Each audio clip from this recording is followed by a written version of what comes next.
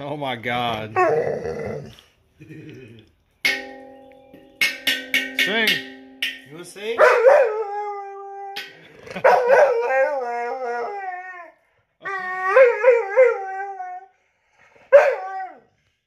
That's good. Sing.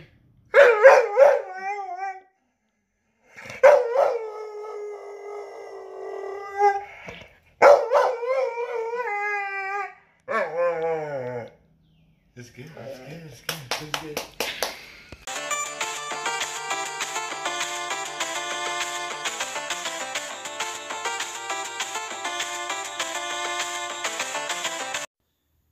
What's up, guys? Check this out. Look at this. This dude just eats an entire quarter of Coke. Look at that. That is awesome. I hope this guy gets away with this. And I can't help but wonder, when they see this footage, you know, if he did get let go after this, would they rebook him? Would they go after him again? I think if you do something like that, if you eat a quarter of Coke, you should be let go. I saw this watching one of those Tosh Pointer ripoff, Rob Dare, what the hell, Fantasy Factory? No, you know what I'm talking about. I was watching that. This is like one of the season 1 episodes. The TV was just sitting on MTV and it popped on the screen. I thought it was the most brilliant thing I've ever seen, so I had to share it with you guys. But here we go. We got R-Type Final 2. I got it on the Switch because that portable factor just means everything to me. One of my buddies on Instagram did raise the question about slowdown on the Nintendo Switch, and that's valid. And at this point, I'm doing a voiceover right now, so I have played I mean, I played the demo too, but I have played the game for a while now. 3 hours maybe. Not a while. I'm going to stream it here in a little bit. And yeah, I do see a little slowdown on the Switch. It's nothing major, but I could see if it played on a PS4 or, you know, Xbox One, I could see where it would probably run a lot smoother. But then again, I can't help but wonder when they released, there's all this talk about the new Switch coming out, this new Super Switch, Switch Pro, a Switch that has, you know, considerably more power. I would think, of course, it would be backwards compatible, but I would also think it would run all the previous games a lot smoother, I would think. Anyway, let's rip this. I kind of like how they got this.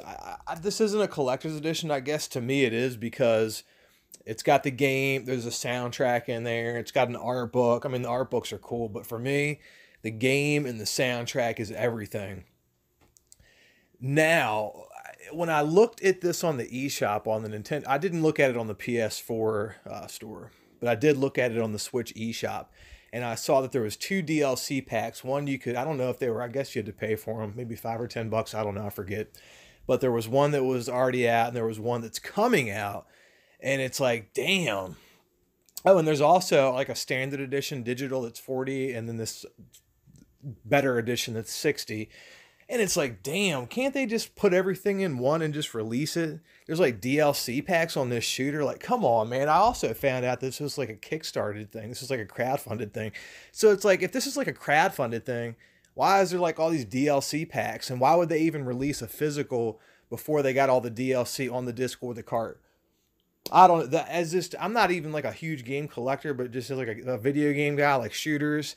I think about that kind of thing. So let me know what you guys think in the comments. Me and another Dat game collector, we were kind of politicking on that for a little bit over the phone the other day. But I can't really complain about the price. I got this for $50 at Best Buy.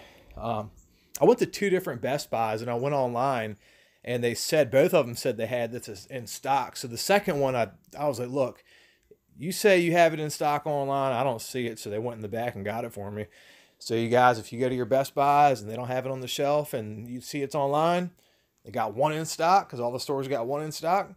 Tell them to go in the back. They might have it if they say there's one in stock online. Not too impressed with the inside of that, that box right there. Damn.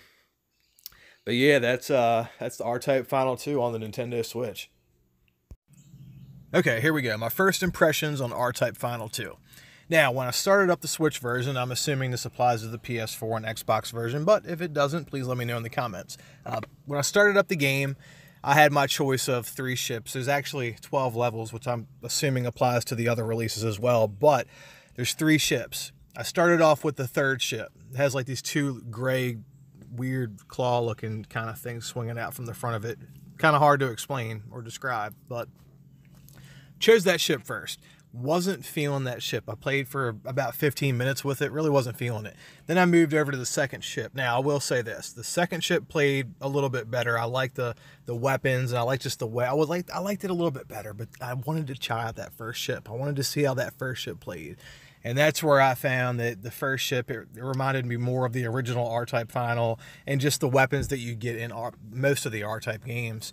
So I stuck with the first ship through pretty much the entirety of what I've played of the game, except for 15 minutes with the 2 remaining ships. Now, there are customizable options with these ships if you go into the menu system.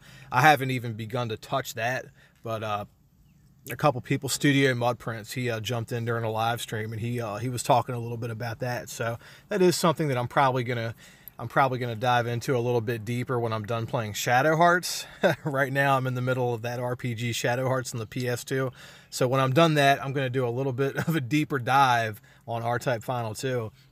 And if it turns out to be a game that I end up digging a lot, I'll probably find a standard edition or whatever for the PS4 if I can find it for a deal.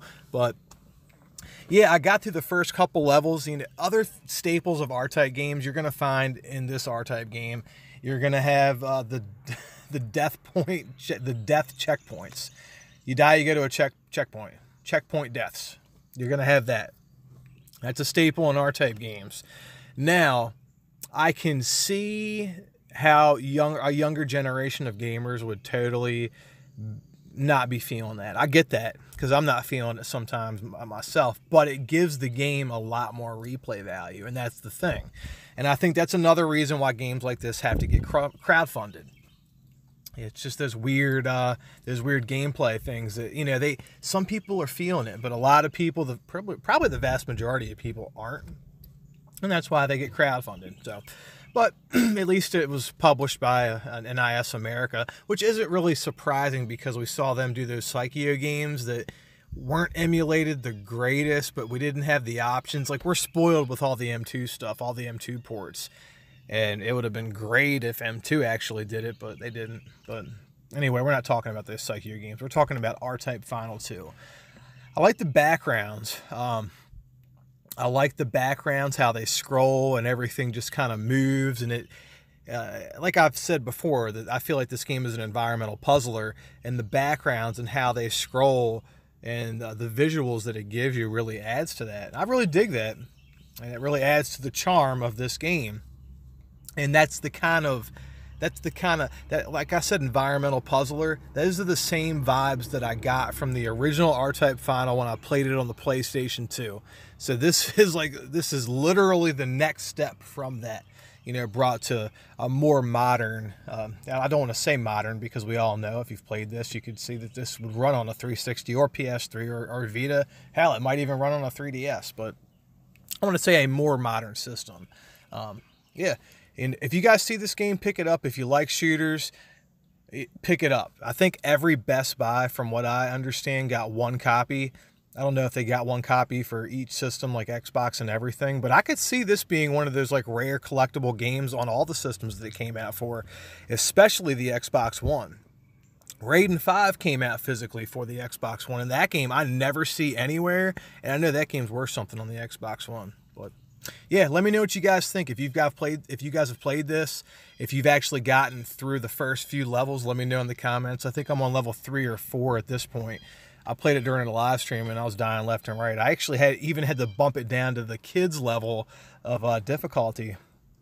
But yeah, let me know what you guys think. I think this is a pretty tough game, and it's got a ton of replay value. And God, let me know also, guys, if you've downloaded that first DLC pack, because I saw there was one that's available now, and there's one that maybe by the time you see this video, maybe the second one will be available as well, but it wasn't when I checked, or when I last checked anyway. But yeah, let me know in the comments, guys. Till next time, peace.